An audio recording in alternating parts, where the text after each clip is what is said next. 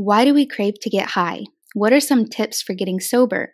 And do the cravings ever go away? We'll be discussing all that and more in today's episode of Raised and Redeemed.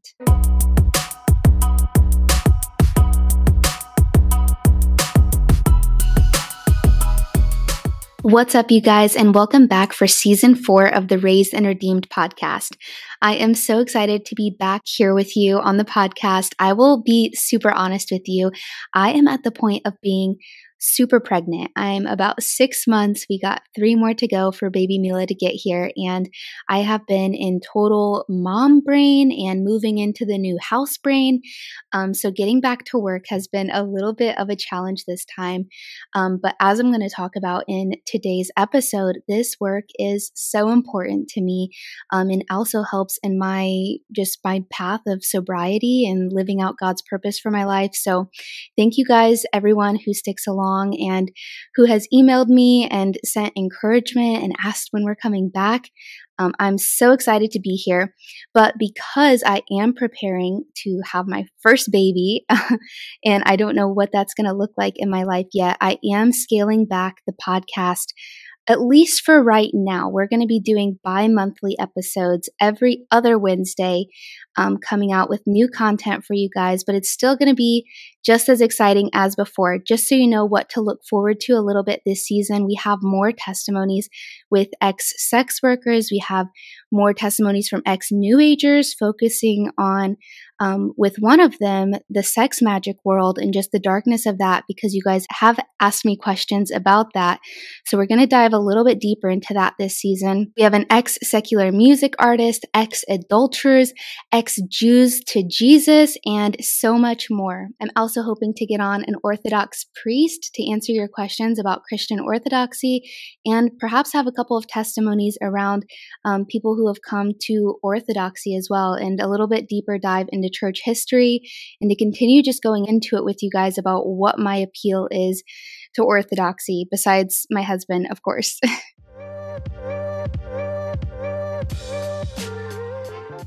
Okay, so getting into the meat of what we're talking about, why we crave to get high. So I'm just going to share a little bit with you guys about the inspo for this video before we get started. When this video goes live, it is going to be near the end of January, so a lot of you just made it through the holiday season where there's a lot of temptations, maybe from your family, your friends, just the holiday, you know the temptations of the holidays. So if you made it through, I'm so proud of you and congrats. And if you didn't, it's okay. Just keep taking the next step forward and take it one day at a time. And hopefully today's video will help you do that. So I recently had a dear friend and sister in Christ share with me that she has been struggling to get sober. Weed is a very big crutch in her life, and it's something that her and I have talked a lot about. And this just made me realize that it wouldn't be completely honest of me to not talk about this more with you guys, because this was such a big part of my life. I started using substances when I was nearly 12 years old. It started with pain pills, and then spice, and then weed, and then alcohol, and then everything else, all the, party drugs and everything. And I substance abused for around 10 years of my life, with alcohol and marijuana being the big ones. And marijuana being one that was really hard for me to let go of as a very anxiety-prone person, and as someone who had a lot of trauma and didn't know how to calm down and all of these things. And then alcohol for a whole plethora of other reasons. So just before I get started with this video, I wanted you to know that just if you're watching this because this is something you're going through, I relate to you, and I'm coming to you from personal experience, not as an expert, not as a therapist or anything else like that, but as somebody who has walked this and is continuing to walk this. So I haven't smoked since 2021, and I haven't had an alcoholic drink since 2022. So 3 years sober from weed and 2 years sober from alcohol. And I'm going to go into why I made this life change, but first and foremost, it was just a conviction from God, a conviction that He gave me because I did abuse these things so much in the past, and because I did use them as a crutch, and it was a form of idolatry for me of going to these things instead of God. He placed it on my heart to get rid of these things and not lean on and rely on these things. So maybe it's the same for you, maybe not, but that's the place that I'm coming to from today. So in summary, today I'm going to share with you 5 reasons that we crave to get high, 10 things that helped me get sober, and just a little bit of real talk about whether or not the cravings ever go away. Before we get started, I wanted to share just a tidbit from this book that my husband has been reading called Turning Pro by Steven Pressfield. He was reading this book to me the other night, you guys, and I had to take a few moments to just stare at a wall and reflect on my life. And so I think this is a great intro for what we're about to talk about. So Steven Pressfield says, before we begin ruthlessly deconstructing the amateur life, let's pause for a moment to give it its due. And he, just as a side note, he relates the amateur life to the addict's life a lot. So if that helps you understand sort of what we're talking about here. The amateur life is our youth. It's our hero's journey. No one is born a pro. You've got to fall before you hit bottom, and sometimes that fall can be a hell of a ride. So here's to blackouts and divorces, to lost jobs and lost cash and lost self-respect. Here's to time on the streets. Here's to years we can't remember. Here's to bad friends and cheating spouses, and to us too for being guilty of both. Becoming a pro in the end is nothing grander than growing up. So if this is a walk you're on, maybe you're just going through something that almost all of us go through, and it's a journey of growing up. Unless, I say a lot of us go through this, some people never grow up, but maybe you want more for your life, and that's how you found this episode here today.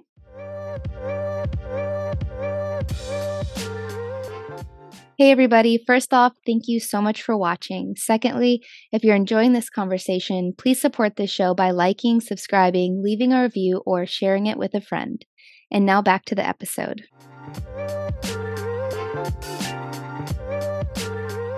So 5 reasons we crave to get high. I'm going to lead up to the most important ones at the end, so stick with me.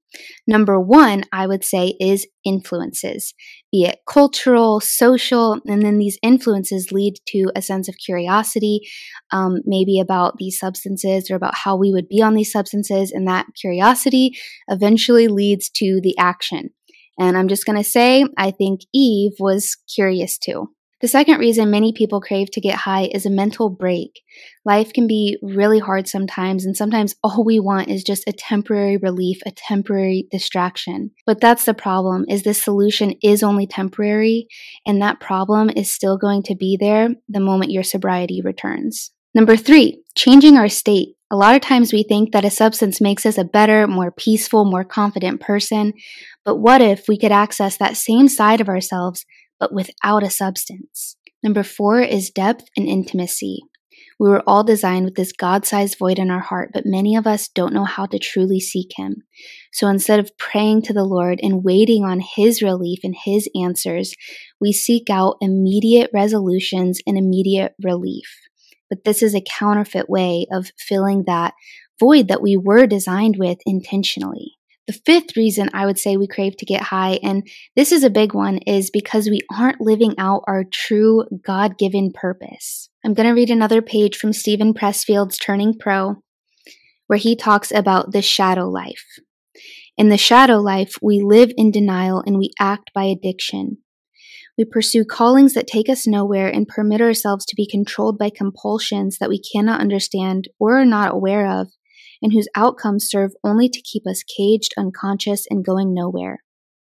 The shadow life is the life of the amateur. In the shadow life, we pursue false objects and act upon inverted ambitions. The shadow life, the life of the amateur and the addict, is not benign. The longer we cleave to this life, the farther we drift from our true purpose, and the harder it becomes for us to rally the courage to get back.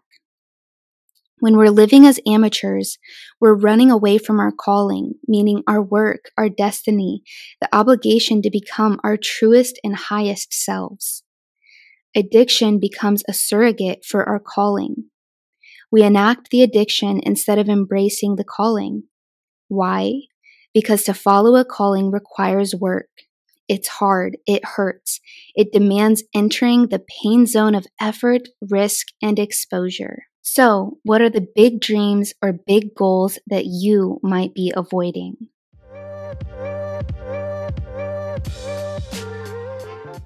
What's up, you guys? I'm so excited to announce a new Raised and Redeemed merch drop. We took our apparel to the next level this time with our new Running to the Cross design that you can order in a crew neck, hoodie, oversized tee, or even on your new favorite coffee mug. Check out this design and more on raisedandredeemed.com to order yours and support the show today.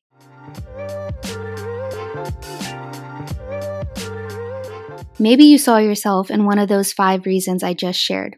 Maybe your reason seems like something a little different, and that's okay. But the next part of this episode, I'm going to share 10 things that helped me get sober. Number 1 is conviction.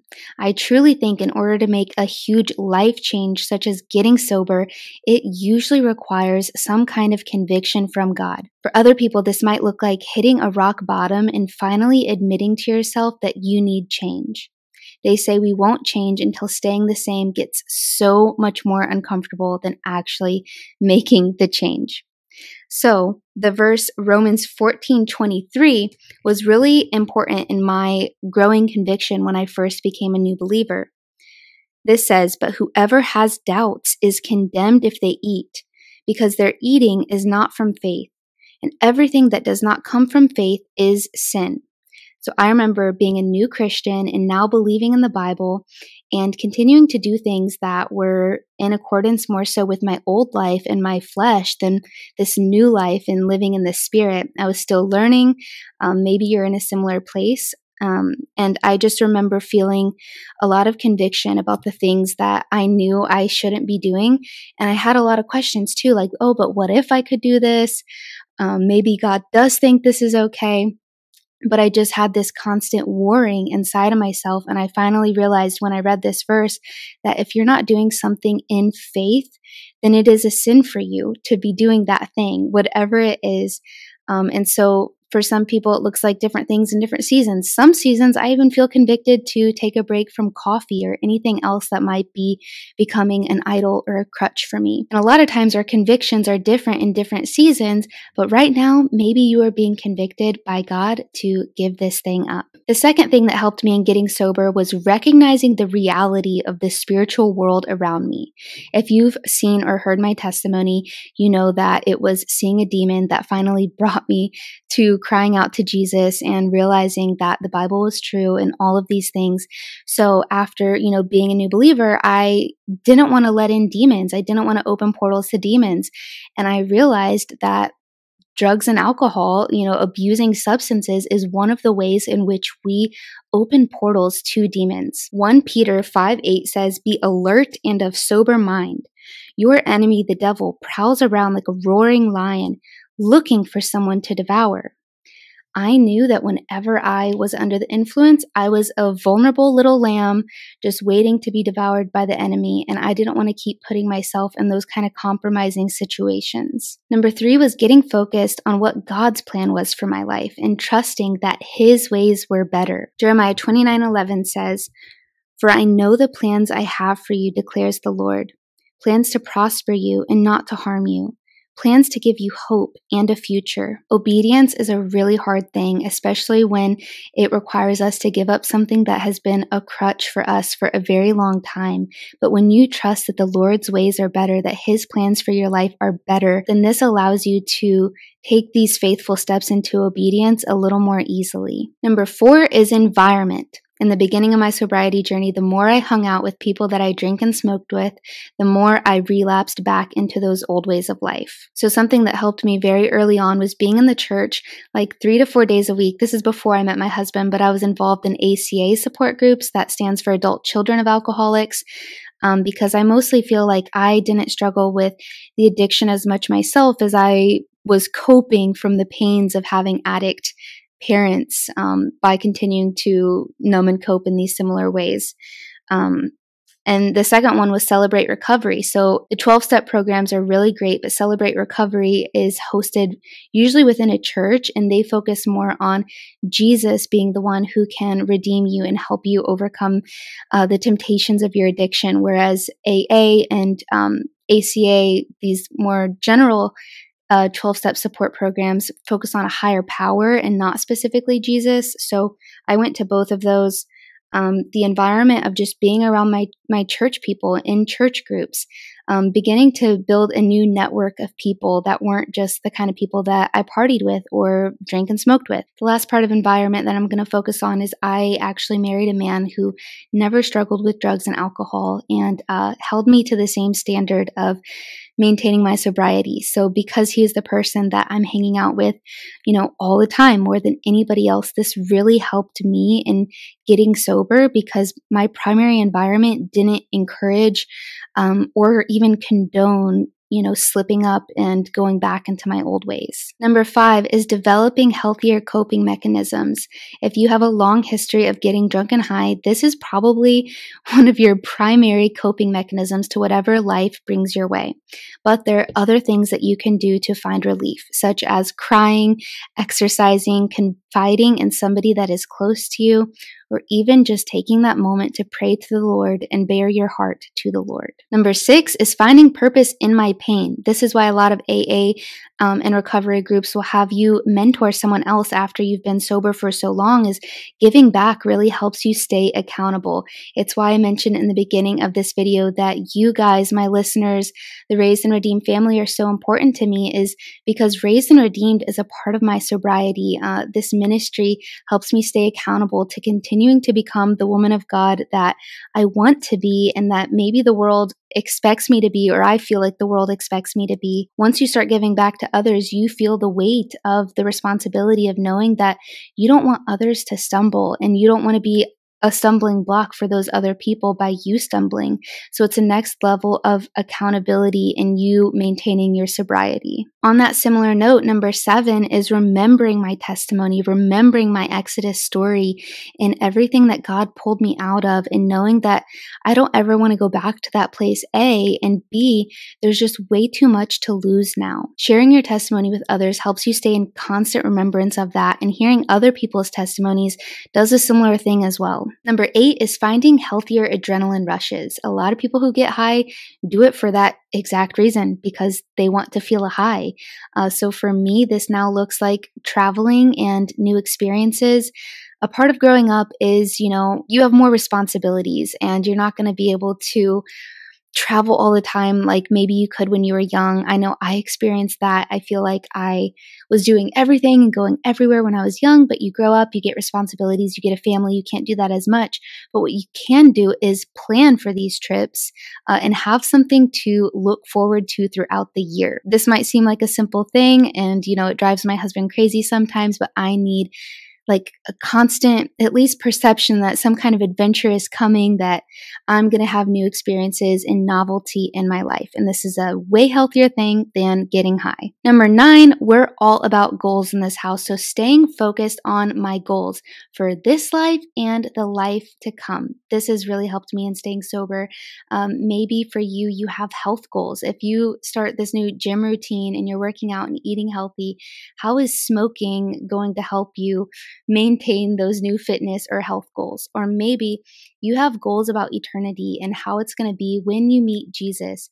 And so going back to the spiritual awareness being something that helped me get sober, maybe it's this that helps you refrain from giving into that temptation, is knowing one day you're going to look Jesus in the eyes and wanting him to be proud of you.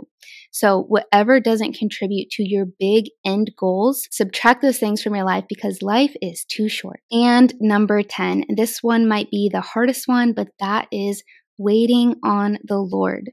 So it's not enough to just pray to the Lord and, expect him to give you immediate relief or an immediate response or resolution to your problem, but really learning how to wait well while continuing to trust him. Because if you've been walking with the Lord for some time, you know that he doesn't work in immediacies the way that, substances provide an immediate relief, a counterfeit, a self-destructive relief.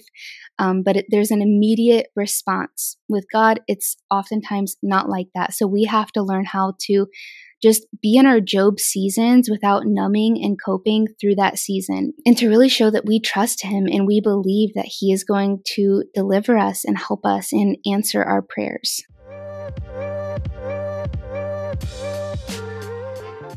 Okay, real talk. Do the cravings ever go away? I would love to stand here today and tell you that, oh my gosh, God has just completely delivered me. I became a Christian and I never had a craving again. But that has not been my story. And maybe that's not yours. And maybe this sets someone free today to know that, you can love Jesus and still have these cravings. That is why God tells us to capture all of our thoughts with Christ, because I think it's normal to get caught up in the old ways of the flesh, at least in the mind, but we have to capture those thoughts before we take action on them. I also think this is just a normal part of working out our salvation and carrying our cross. We have to wake up every day and carry that cross. And sometimes it's heavy. Sometimes we need help. Sometimes we need to confess and reach out for other believers to lend a hand or a kind word or a piece of encouragement. I think that's normal and we shouldn't self-isolate, especially when we feel a craving arise. But here are some questions I ask myself when they do arise. What hard thing might I be avoiding? Have I brought it to the Lord? And am I waiting on Him? How is my intimacy with my husband right now? Do we need to reconnect? Am I confessing and confiding in other believers? Do I just need a vacation? And am I doing all I can do to live out my true God-given purpose? Something that was very overwhelming for me at the beginning of committing to sobriety was thinking, how am I going to do this for the rest of my life? That thought can send you into a spiral itself. But realizing that we just need to keep taking it one day at a time and making the right choices each day was something that helped set me free, because we weren't meant to handle the weight of every day of the rest of our lives, but we can handle the weight of today, at least with the help of the Lord. So take it one day at a time, be gracious with yourself, and just begin to ask yourself some of the questions that I've shared with you today. I hope this video was able to help you. I'm so excited to be back for season 4 once again. And stay tuned for the next episode going live in 2 weeks with Paige Lohman. It's a redemption story from an ex-sex worker, ex-escort, ex-addict that I think you'll find really encouraging. So until next time, I'll see you guys then.